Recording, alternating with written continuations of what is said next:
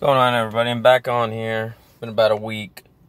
But I just want to come on here to talk about something that has come over me this past Sunday when I was going through and doing my fast and everything like that. That something hit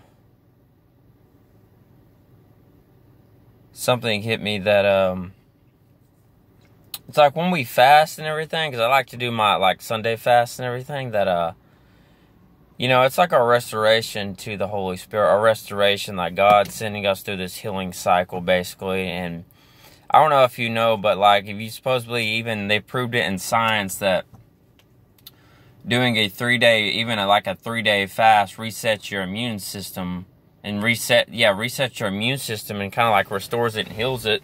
So you think of that in the same way you think of Christ when we do our fast and everything for godly living, like he did in Matthew 6:16. I think he's talking about fasting with his disciples and everything. That if you do a 3-day fast, it resets your immune system and restores it, rejuvenates it, heals it, stuff like that. You think about that and think about Holy Spirit doing that to us to restore us, revive us for godly living, to live for him and draw closer, or to draw nigh unto him that way. And so yes, fasting is a great thing. Even if you're doing Sunday fast, that it definitely does help, and it just helps us draw more closer, more deeper to the Holy Spirit.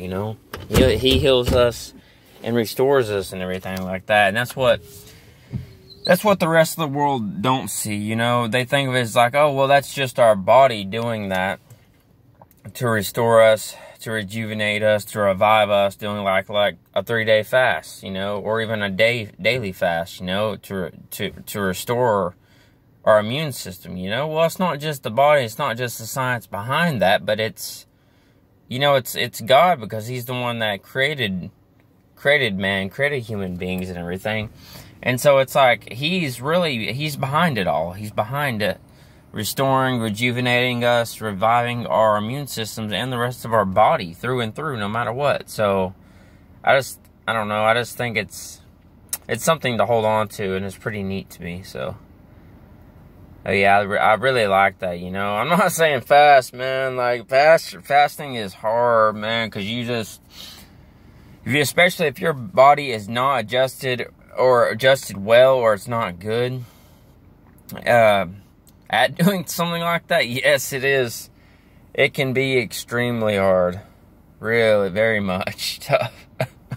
So, but yeah, one good thing I know that helps me fasting. I know this might not count in a lot of people's books and everything, but drinking maybe lemon tea, grass tea, green tea, or even a small portion of some chicken broth or something. People might say, oh, well, that's cheating. Well, maybe, I don't know, but if you want to get your body adjusted to it, try drinking broths or stocks or maybe soups or teas or something to get your body in that realm of adjusting to fasting. And then after that, just start drinking water and sipping water, so your body's even more used to it and everything. So it's just something to think about. But it's not the 3-day fast to revive and to restore your immune system and the rest of your body, because it'll start in the immune system and then it'll heal and restore and rejuvenate the rest of your body. That after that, it's not.